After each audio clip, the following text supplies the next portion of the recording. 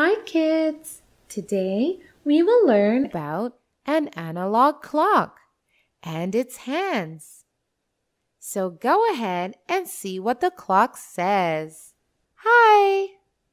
I am an analog clock. Little pointers that spins on me are my hands. My longer hand tells the minutes, so it's called minute hand. It is pointing at 12. My shorter hand tells the hours, so it's called an hour hand.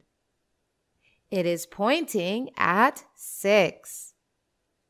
Oh, numbers in the clock have gone missing. Can you tell where the minute hand is pointing now?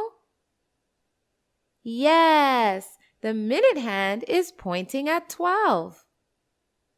Can you tell where the minute hand is pointing now?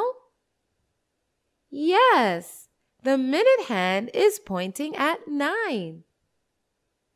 Can you tell where the minute hand is pointing now? Yes, the minute hand is pointing at 6. So you need to remember the positions of the numbers. Okay, can you tell where the hour hand is pointing here? Yes, the hour is pointing at 3. Good. Now you have a fair idea about the hands of a clock and the positions of numbers on the clock.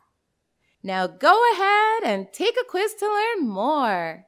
Bye-bye.